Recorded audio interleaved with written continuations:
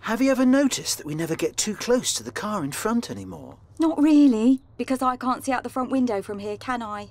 I'm sorry, but it's true. Ever since we've had the new car, we never get that close. It's as if something is stopping us. Why do you reckon that is? I don't know. Maybe there's some sort of mysterious force field around the car that deflects all other objects. Oh, do you think so?